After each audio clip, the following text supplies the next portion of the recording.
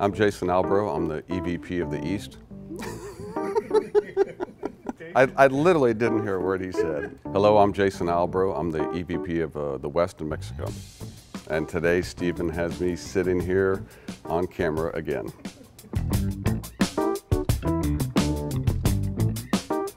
Truly, I like every kind of music, from jazz to hard rock and metal, but probably lean a little more to the hard rock and metal, and absolutely a Metallica fan.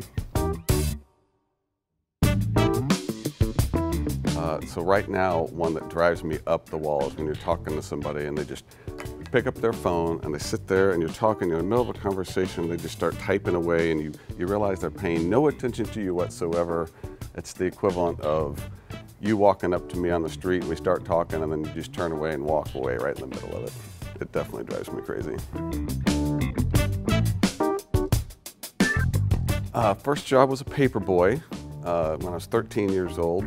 And I remember some of those rainy days. There was one in particular, I would strap all my papers across the front of my bike and you'd go riding blocks away, and I literally went down hard in the middle of the street and I was there for a long time, or it seemed like in my head a really long time.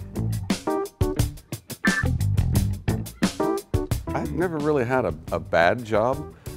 In high school, I had a job working at a bait shop. I literally would dip minnows, which wasn't so bad. I liked to fish and everything, but what was strange about the job, you would literally walk 6 feet away, and I'd also go be a short order cook.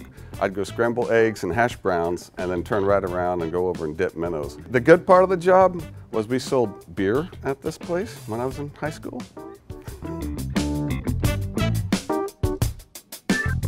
Yeah, so probably my favorite Kloeckner memory was when the executive team here recently, about a year ago, got to do the West Point leadership training. That was an absolutely incredible team building experience with our whole executive team. Long time ago, I used to do some rappelling. Kind of had a fear of heights. I thought this was some great way to get over it. And I remember I went up into Colorado. I was all by myself, and the first time I tied off, and you look down over that side, and I was like, you know, you checked everything 15 times. I just remember that butterfly thing that I had in my stomach. That was it was pretty nerve-wracking, but I got over it. Probably a childhood thing. I remember my grandpa taking me quail hunting for the first time. I couldn't even sleep the whole night before. I literally was up all night, couldn't wait to go out and go hunting with him. And I know how exciting that is and how I want to take my kids and someday my grandkids. We really had a fantastic day that day, walking all through the woods. I'd love to do that again.